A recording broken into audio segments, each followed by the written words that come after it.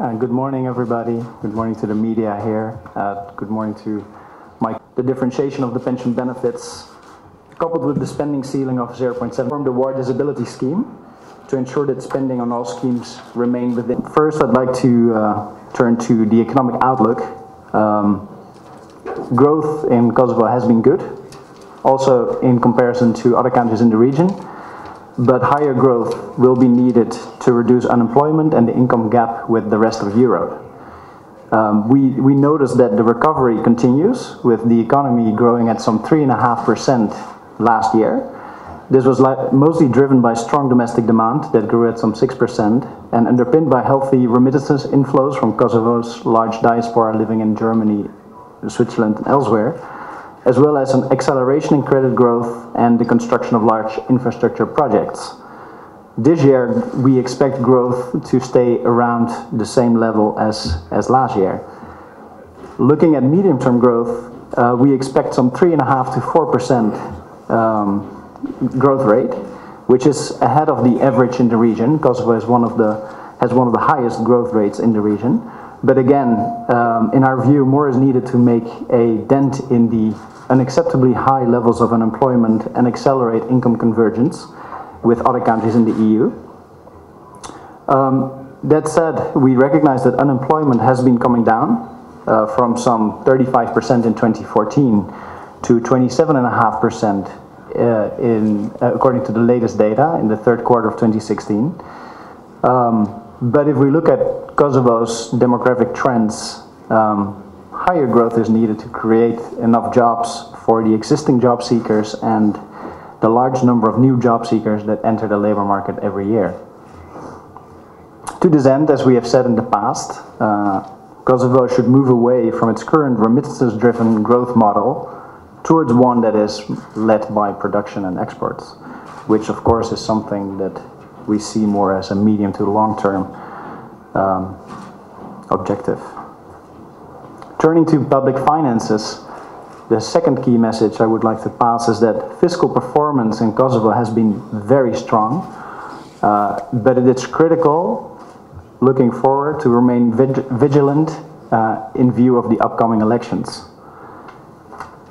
The authorities have achieved a very sizable fiscal adjustment under the program, and they stayed well within the deficit ceiling of the fiscal rule, as well as the program deficit targets, while improving the composition of the budget.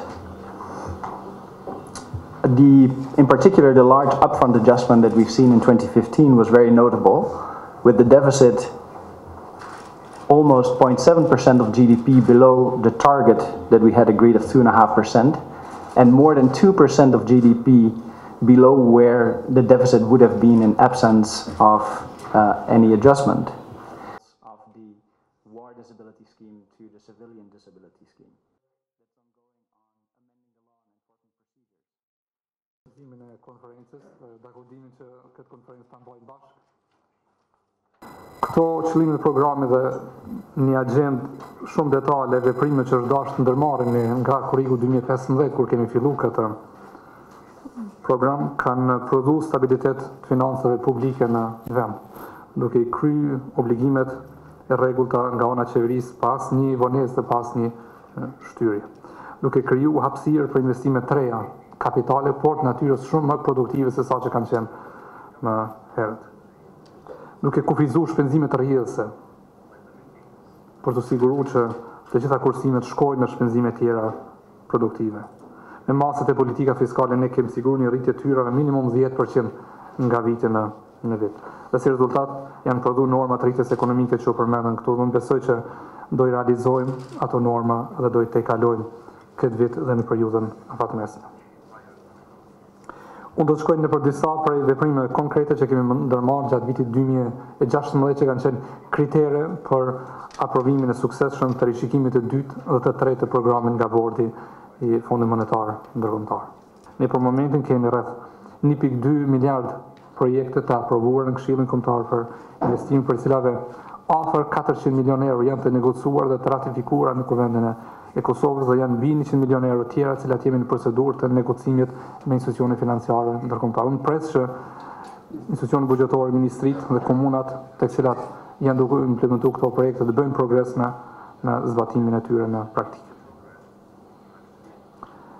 Nga marsi, nga 1 prill 2016 kemi bërë prokurimin publik të detyrueshëm, fillimisht për Agjencinë Qendrore të Prokurimit, mandej nga 1 shtatori për organizatat qendrore dhe nga 1 janari këtij viti edhe për nivelin komunal, dhe tani flasim për prokurim elektronik në krejt sektorin publik.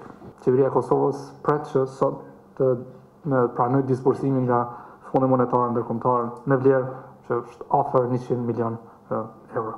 Kur i shtohen edhe 72 milion euro që kemi pranuar me rastin e rishikimit parë dhe me rastin e aprovimit të programit, kjo çon krejt mbështetjen deri tash nga Fondi Monetar në 172 milion euro.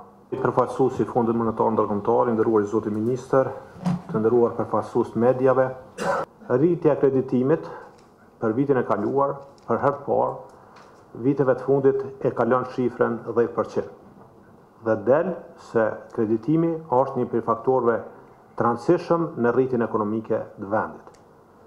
Gjithashtu, kemi pas edhe rritje të depozitave për mbi 8.4%, kredit jo përformuese kanë shënuar nivelin më të ulët 5 viteve të fundit, që në fund vitit 2016 kanë qenë 4.8% dhe janë mirë të provizionuar. Në përgjithësi, sektori është profitabil, sa i përket kapitalit, likuiditetit, leves financiare është larg mbi kërkesat rregullative. Përveç sektorit bankar, që ka pas zhvillime pozitive dhe ka rezultuar në përmirësimin e kushteve të kreditimit, në zvogëlimin e normave të interesit dhe rritjen e maturitetit kredive grejs periudën, kjo ka bërë që edhe biznesi, po edhe ekonomitë familjare të aplikojnë më tepër dhe të kërkojnë më tepër kredi, dhe sigurisht se to trende priten që t'jenë prezent edhe në periudhën e ardhshme. Sektor tjetër cili është i konsoliduar është sektori mikrofinancave, që gjithashtu është të zhvilluar një aktivitet pozitiv, profitabil, kredit jo përformuese janë vogla dhe sigurisht se është sektor që ka pjesëmarrje shumë të vogël se sektori bankar. 70% sektorit financiare përbojnë sektori bankar, rreth 24% fundet pensionale, ndërsa mikrofinancat marrin pjesë me 3%, gjithashtu me 3% marrin pjesë edhe kompanitë e sigurimeve.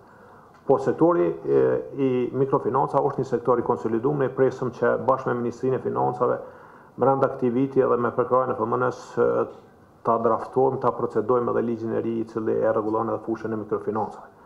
Sa i përket sigurimeve, në fund vitit 2015 është aprovu ligji për sigurimet, është kompletuar legjislacioni sekundar. Ky është vit kur neve ligji na obligon që të futet solvenca ne. Është një proces jo i lehtë, edhe për neve si regulator, po edhe për industrinë, mirë po nuk ka dilema se ne do të ecim këtë drejtim. Pjesa dërmuese e kompanive të sigurimeve kanë reflektuar në kërkesat e ligjit të ri dhe akteve nënligjore dhe janë kapitalizuar. Kanë shtu kapitale dhe kanë ardhur në solvencën e. Është një numër i kufizumit tyne që deri në fund vitit ne presim që të reflektojnë dhe të vinë përputhje me kërkesat ligjore.